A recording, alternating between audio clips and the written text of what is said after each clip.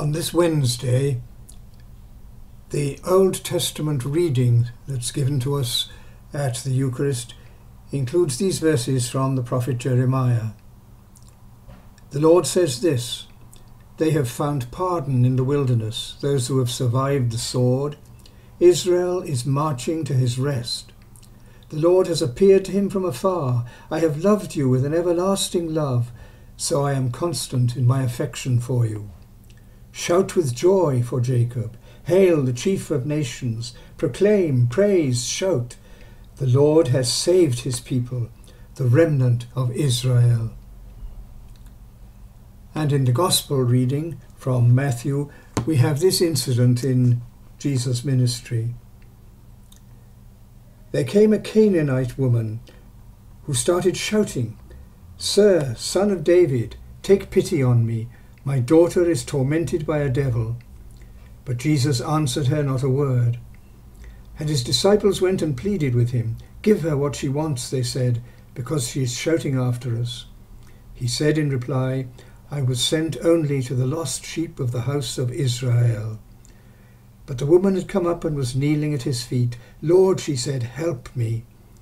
He replied, "It is not fair to take the children's food and throw it to the house dogs."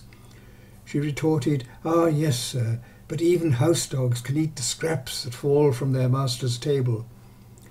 Then Jesus answered her, "Woman, you have great faith. Let your wish be granted." And from that moment her daughter was well again.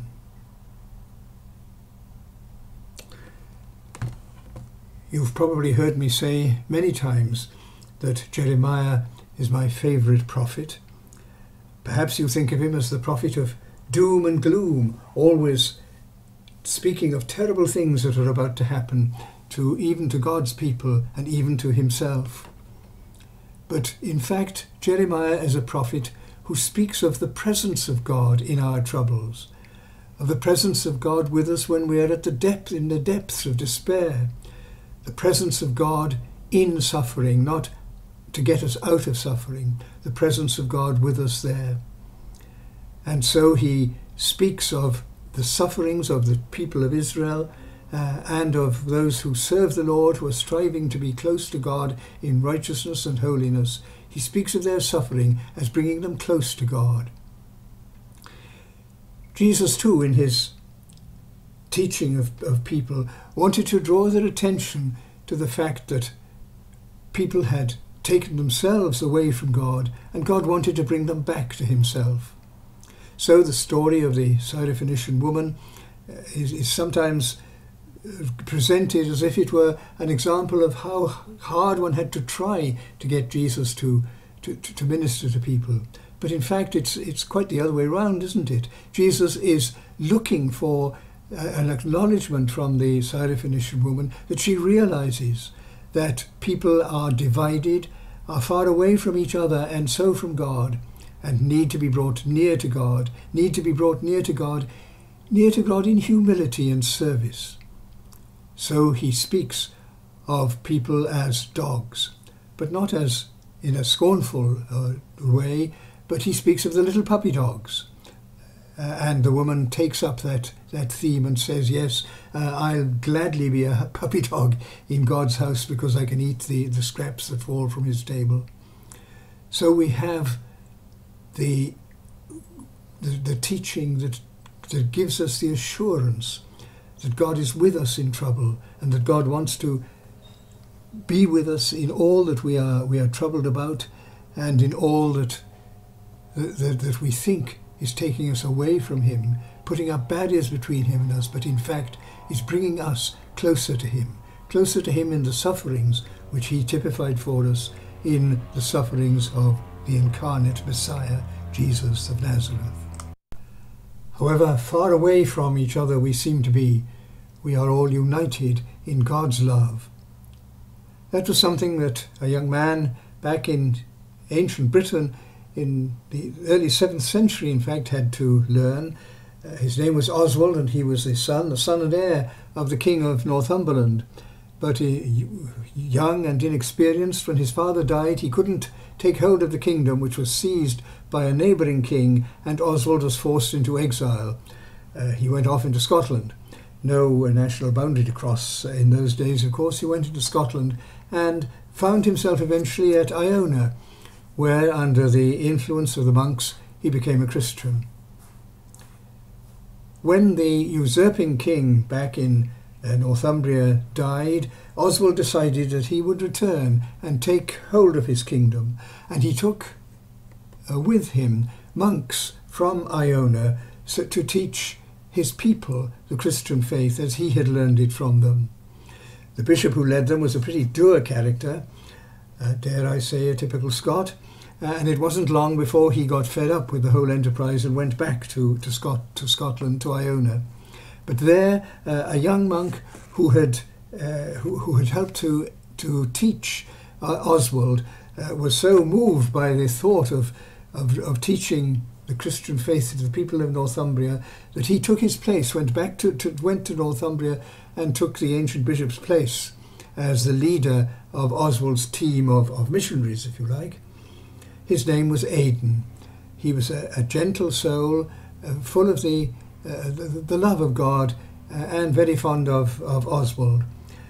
And up and down Northumbria he went, preaching without fear the truth about Jesus, the Christian faith, and baptizing people into that faith. In fact, it wasn't long before Oswald was more or less his acolyte, supporting with administrative tasks and so on, Aidan's mission to the whole of Northumbria. Aidan and his monks became so important that Oswald eventually gave them the island of Lindisfarne as their monastic headquarters, and that has been the centre of spiritual activity, and in fact a centre of church organisation, for centuries afterwards. Oswald went on as king of Northumbria then, but although he was king of what had become the first Christian kingdom in what was to become England, it wasn't a very peaceful kingdom. It certainly wasn't a very peaceful time. And in battle with King Penda of Mercia, Oswald was killed in the year 642. Penda was a pagan, Oswald was a Christian, and so the church, more than just kindly, I think, has regarded Oswald, a Christian dying in battle against a pagan, as a martyr. But there we have the story of the saint whom we are commemorating today. Yes, the church counts him as a martyr, and the 5th of August as his saint's day. So the love of God, the power of God in his love to bring the kingdoms of this world to serve him and to be part of the eternal kingdom of his love is shown for us in Old and New Testaments and in the history of our own land. Like Oswald, like the Syrophoenician woman, like the ancient Jews of Jeremiah's time suffering destruction and exile, we are called to know God in all the circumstances of our lives and of the world around us, and to allow God's love to lead us into the joy that will bring us to his eternal kingdom. Let's ask him to bless us as we go upon that journey in our own lives. Lord God, be with us. Lord God, be with us as we serve you in our country, in our personal lives, and in whatever service we can be to you and your kingdom here, so that we may come to serve you forever in the glories of that eternal kingdom. We ask this as we glorify your name. In the name of the Father, and of the Son, and of the Holy Spirit. Amen.